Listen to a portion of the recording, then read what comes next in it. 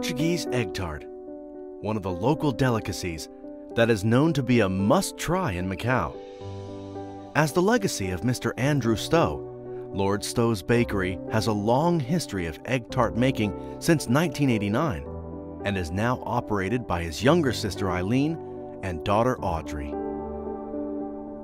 Andrew's recipe egg tart is different to most because of its creamy custard filling, which relies very strongly on our quality control and our adherence to quality filling, especially a good cream.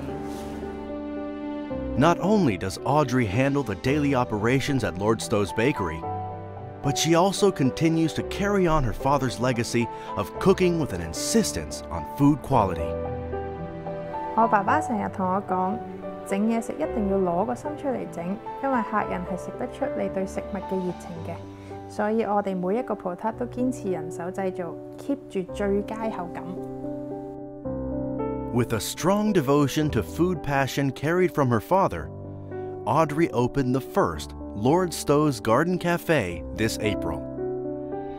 我哋對蛋撻有對蛋撻嘅堅持嘅，咁咧，所以咧，我哋都係堅持用人手去練呢啲蛋撻。點解咧？因為陰力同死力始終係食得出分別嘅，就好似你喺屋企媽媽搓一個水餃皮，同你喺出邊食永遠都係有分別。我哋希望做到有家嘅感覺。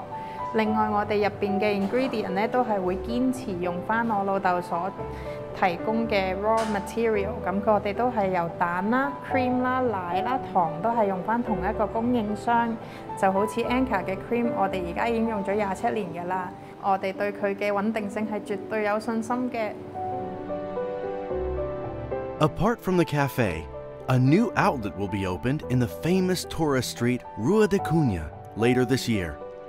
To Audrey, the product quality and supply are crucial, and with Anchor Food professionals, Audrey has great expectation in developing her business in the future.